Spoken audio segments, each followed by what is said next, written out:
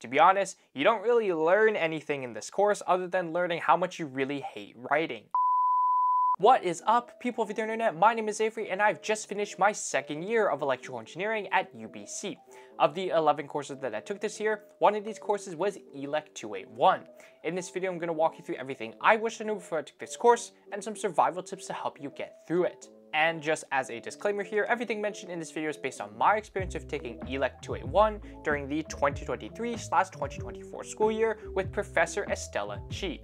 And all the information in this video is subject to change in the future, such as grading schemes, assignment and exam formatting, and course content. Lastly, timestamps will be in the description below if you want to reference certain parts of this video again in the future. Alright, so what is ELEC 281 all about?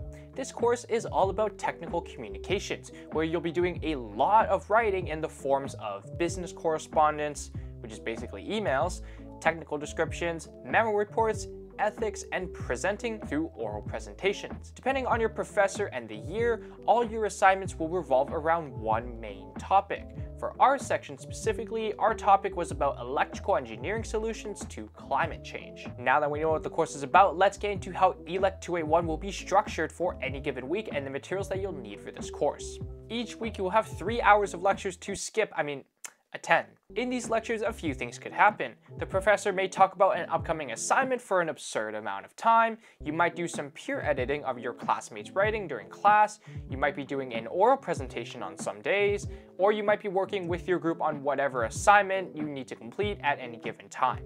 To be honest, the lectures were very forgettable in this course. Speaking of your groups, in this course you will be randomly put in groups of around 4 people, and half your grade will be based on the assignments that you complete with them. If you're the luckiest person in the world, everyone will contribute equally to all of the assignments, but that's not how life works. No. Most of the time, 1 or 2 people will end up doing most of the work while the rest of the group won't do anything unless told to. Now let's get into what you're actually going to learn in ELEC 281. To be honest, you don't really learn anything in this course other than learning how much you really hate writing. So I'm pretty much just going to go through the entire course syllabus and talk about the assignments that we had to complete. At the beginning of the course, once you've gone through the preliminary course information, formed your groups, and started learning about some of the concepts of technical communication, you will begin researching for your first group assignment, which will be a short 5-minute oral presentation on a specific topic that the professor will give you the option to choose. Make sure you choose your topics very wisely because the rest of the work that you will do in this course will be based on this topic that you choose. Building on this, you will then write a research summary with your group about the topic that you just presented on, including references in IEEE citation and a word map. After this point in the course, you will then shift your sights to the big writing assignment that is due at the end of the course, a formal report that dives deep into the topic that you chose. But before that, you will write an informal proposal that requests approval to write your formal report, which will outline what you will write in the formal report and the structure of it. This will bring you to around the point of midterm break, which you will come back from to write your midterm exam right after. In the last stretch of the course, you'll be discussing business letters and technical descriptions, the latter of which will be an assignment for your group to complete. For the technical description, it has to be loosely referenced to your chosen topic and can either be a mechanism description or a process description. Once that assignment is completed, you'll be wrapping up the course by working on your big formal report assignment that is due at the end of the term, and doing a 10-minute oral presentation of your research findings. And that's pretty much everything that you're going to do in ELEC 281. There will most likely be multiple small activities that are squeezed in throughout the term, but I just wanted to cover the assignments that you'll be graded on.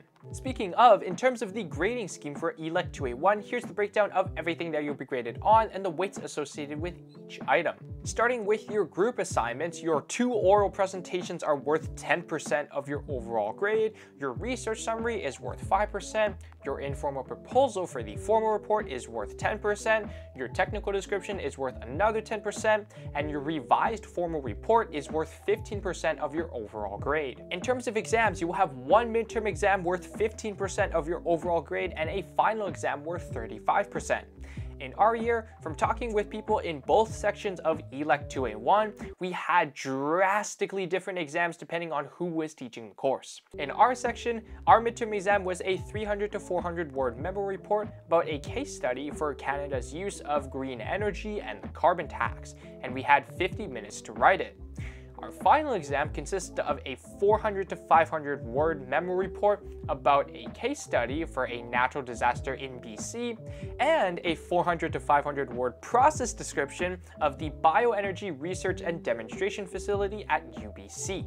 And we had 2.5 hours to write it. By contrast, the other section pretty much only had emails to write for their midterm and their final exam. Alright, now onto some survival tips, advice, and miscellaneous things to know before heading into ELEC 2A1. If you haven't picked up by the tone of my voice and the increased amount of sarcasm in this video, I really didn't like ELEC 2A1. And that was mostly because I really didn't like my professor. Try to avoid her section if you can and register for Hartaj Sanghera's section instead. From what I've heard, yes, she is a very dry professor, class will not be engaging, and she will not stand up for you if you have a bad group. But I would have chosen that over Estella's class any day of the week. Regarding your group work, if you're put in a group that happens to have 1, 2, or even 3 people that aren't pulling their weight and won't do anything unless being told to, strap yourself in for a fun time, as you're going to need to do a lot of group management if you're going to do well in this course. First of all, assuming that you want to do well, not slack off, and not get taken advantage of by your lazy group members, try to find the second most diligent person in your group and really try to work well with them. Just having one other person in your group who is keeping up with the task and staying diligent will help so much. But if you do find yourself as the only competent person in your group, you're gonna have to take the leadership role and start assigning tasks to people. What usually ends up happening is that your group members will just do the work, but only if you tell them exactly what to do. For example, let's say there's a group assignment due soon and there are multiple sections of it that you'll need to complete. Your job will be to assign each person certain sections to complete based on how competent you think they will be in completing it. From my experience in the course, as long as everyone knows what they need to do and when they need to do it by, your group won't be as dysfunctional.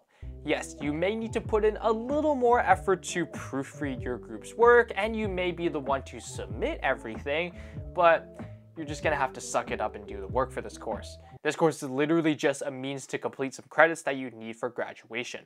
And in terms of studying for your exams, I actually don't think I studied for any of the exams for this course because, well, it's a writing course, and I literally have no idea what I'm going to be writing about during the exam. The most you could really do would be to look at the examples of memo reports, technical descriptions, and emails so that you can understand the format and the writing style, but you can't really do much more than that. Oh, and last thing to note about ELEC 2A1, prepare to do a lot of peer editing this course. You and your group will be doing a lot of peer editing of the work of other groups by making comments to their Word documents, so be prepared for that. And for those of you who are curious, I scored an 81% in ELEC 2A1 and the class average was 74%.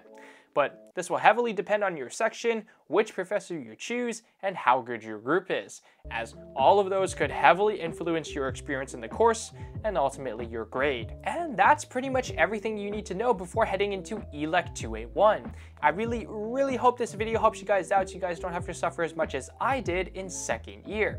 And as a thanks for sticking all the way to the end of the video, I'll let you know that the next course that I'll be covering will be ELEC 291.